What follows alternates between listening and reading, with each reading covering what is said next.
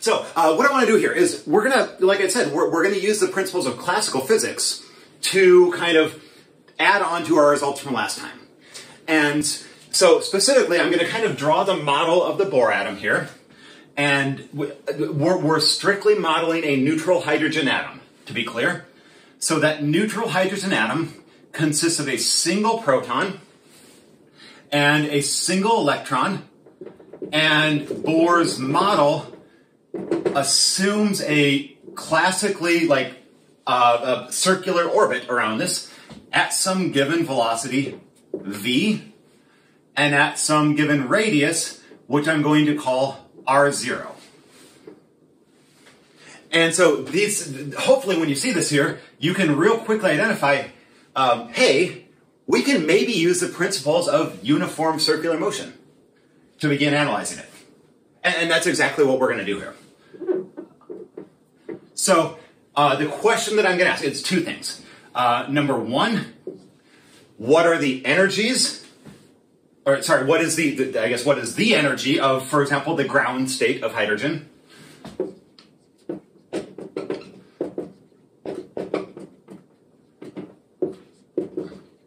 So what is the energy of the electron specifically? And two, at what radius will it orbit in that ground state as well?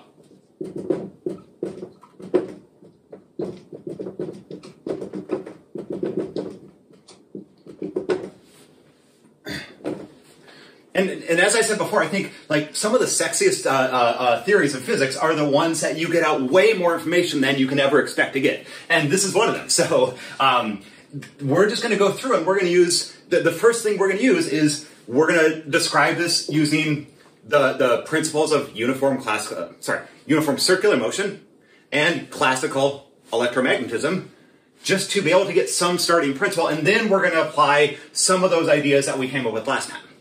So I'm going to get rid of this screen here too.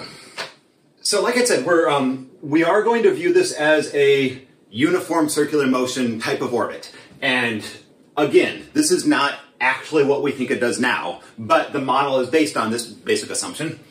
So the first thing we're going to recognize is that for a given radius r0 and for a given velocity v, the centripetal force equals, wait for it, or well, think about it and throw it out there.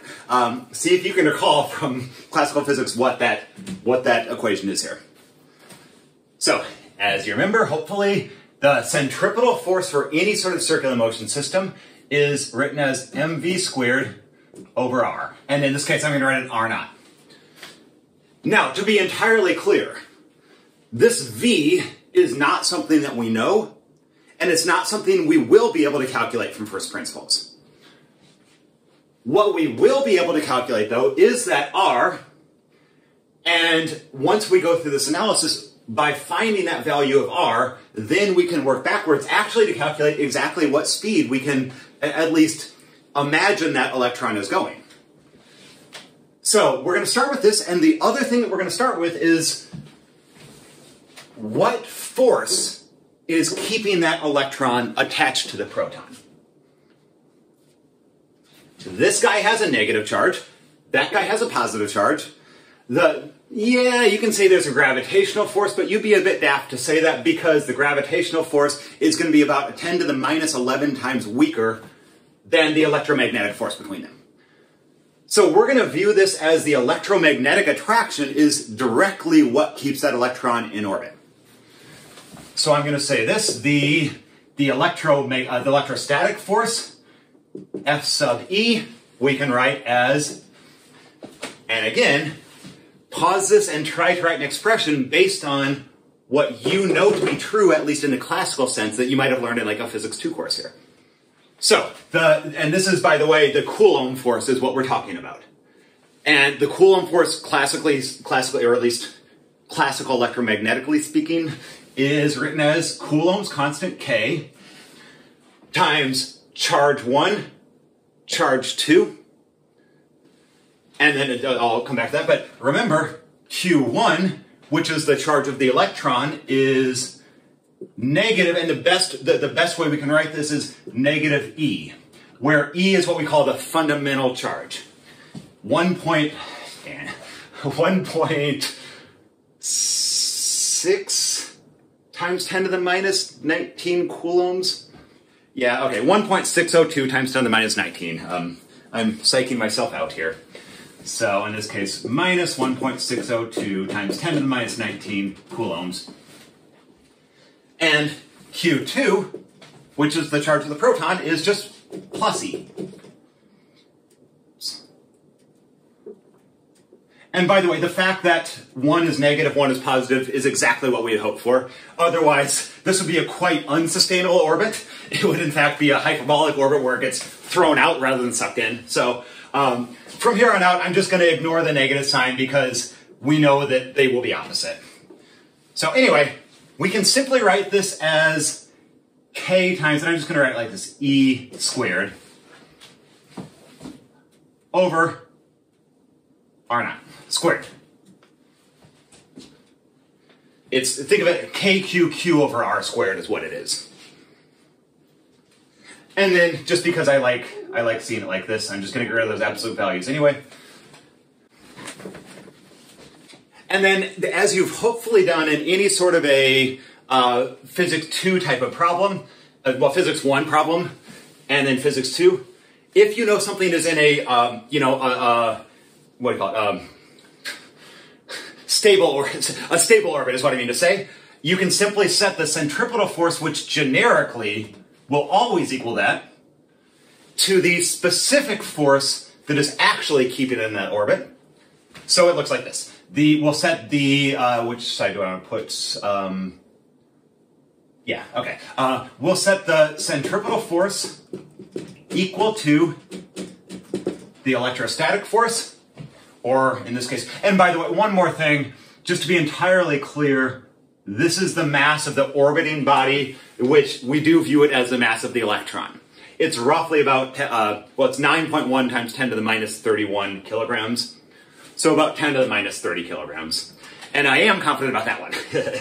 So I'm just going to throw that down there, that right there, and we get out ME V squared over R naught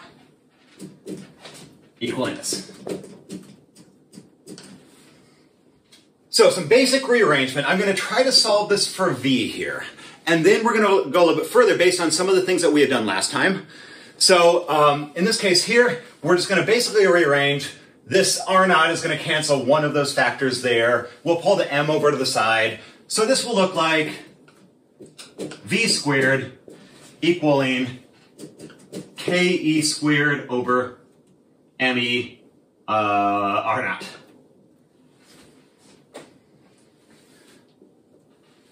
And now if we knew what that orbital radius was, then we're done. But we don't know what that is. That's the whole point of the damn problem. So this is the equation that we will eventually come back to, though, if you want to know exactly what the velocity of that electron is.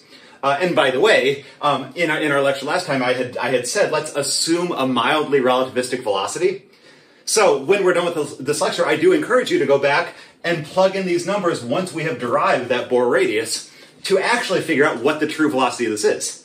So it's you know, again, it's the sexiness that you get so much of these results from such little information. So let's take a step back now. And now we're going to have to employ some of the things that we had derived last time by relating the de Broglie wavelength to the Bohr electron orbitals. Oh, and in processing the lecture from last time too, I realized I made yet another egregious mistake, and I think I left some kind of silly remarks and some silly text remarks in the video. But I guarantee that I have just insulted and injured Newton in his grave, because at one point or another, I described the angular momentum as the cross product of. By the way, it's a vector. I described it as a cross product of r/v.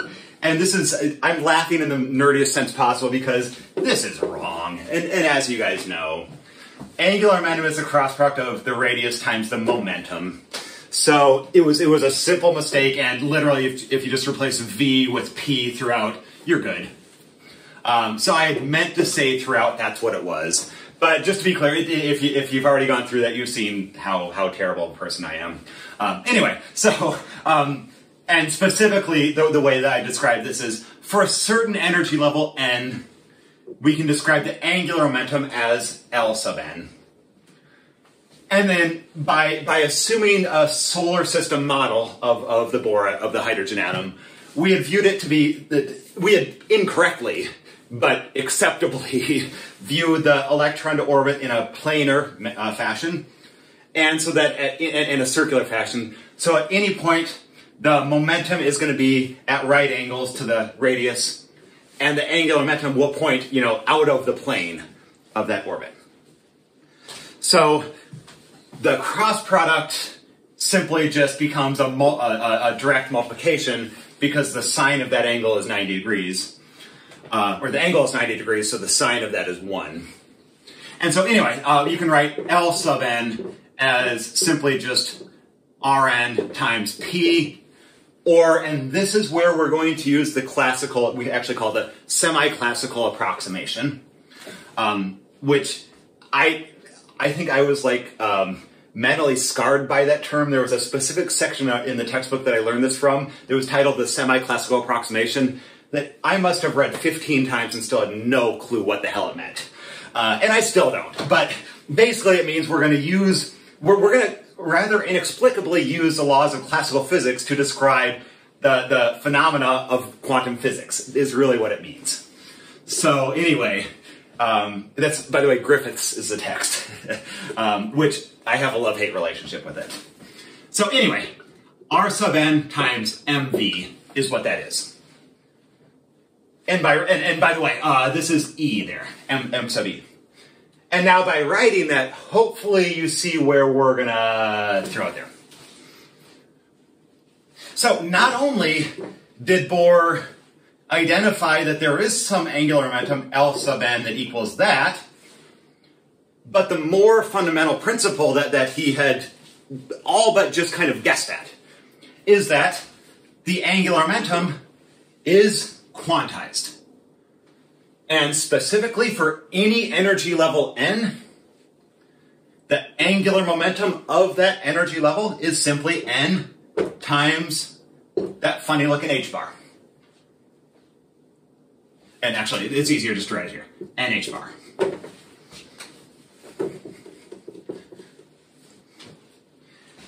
And now do you see where we're going to go with this?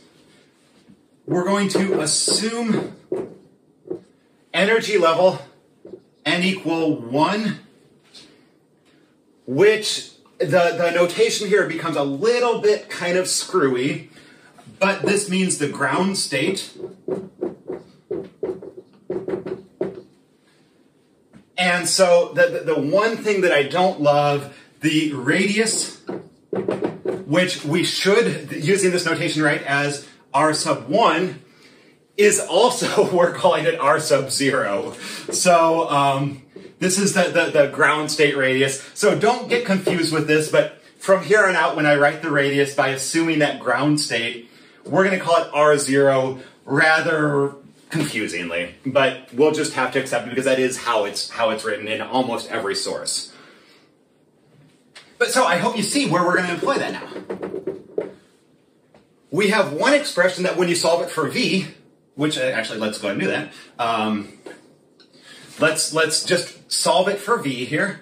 So v sub 1, specifically the velocity of the electron at, you know what, I'll just leave it as v. The velocity of the electron in that ground state, simply rearranging it, is given by nh bar over, and in this case I'm going to write it as me r naught, just to kind of keep the ordering the same.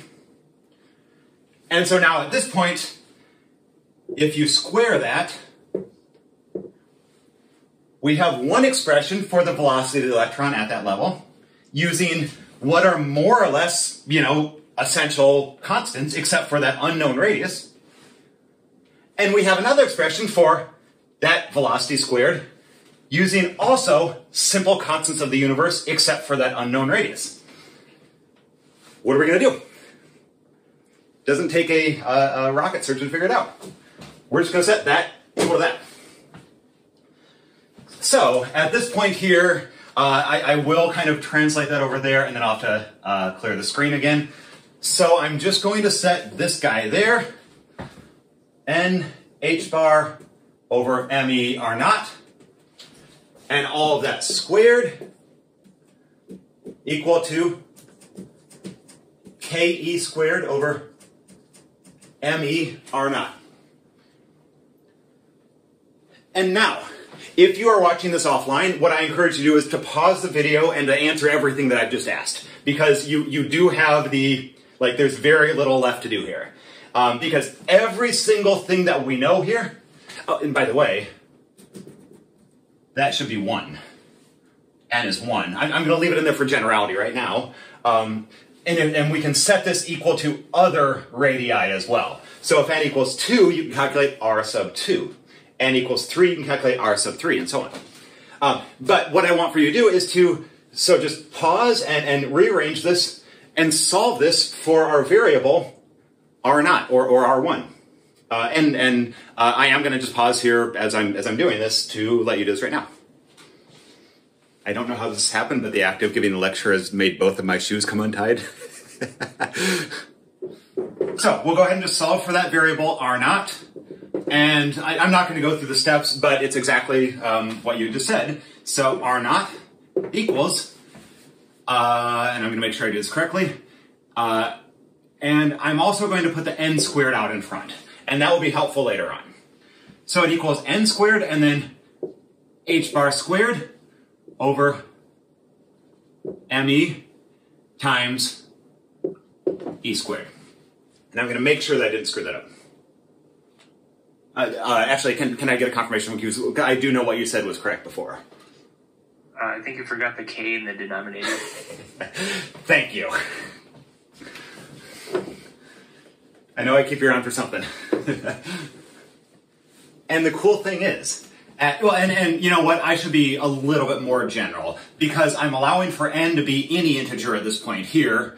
And so, by the way, any integer other than 0 or negative numbers. So, by the way, do you know what word we use for that? The non-negative integers? There is a term that we use.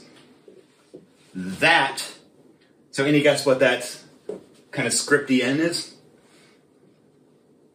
It stands for the natural numbers. So the counting numbers 1, 2, 3, 4, ... are what we describe as the set of natural numbers, which we write as that. Whereas, for example, all the integers we write as that. Z, the set of z. This is basic set theory notation, which I do encourage all of you to go through and at least learn the basics of set theory, because it just applies for so many fields. And really, to get anywhere in mathematical analysis, you have to understand the basic principles of set theory. So, anyway, so this is true for all n greater than 0, and oddly enough, when we set n equal to 1 here, we set n equal to 0 there. Anyway, so this is one of those things that you absolutely should look up these numbers, and you absolutely should plug in these to find the actual value here. But for n equal 1, when you do the calculation, you set these equal to their appropriate values. What you find is that r sub 0 is 5.29 times 10 to the minus 11 meters. And again, the fact that we can do a simple calculation based on some odd, marriage of classical physics and quantum physics and get a predictable number, and then find out that you can actually go 6 more decimal points, and it's perfectly accurate. It's just outstanding. So what this means is that we now have the Bohr atom, and we'll put the ground state here, and let me write it like this. We have some electron that's orbiting a proton, and instead of thinking about this as r naught, what I'm going to think about this as is 2 r naught. And if you double this and then just do some basic rounding, that diameter right there becomes almost precisely, well, it's about 10 times 10 to the minus 11, which is a dumb way of saying 10 to the minus 10. And as we mentioned last time, what we define as 10 to the minus 10 is exactly an angstrom. So this is almost precisely 1 angstrom. And I hope you can see it. The A is, you can't see that, damn it.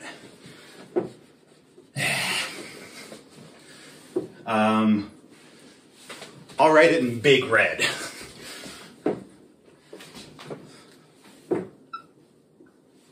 So we have just calculated the diameter of a neutral hydrogen atom in the ground state to be 1 angstrom wide.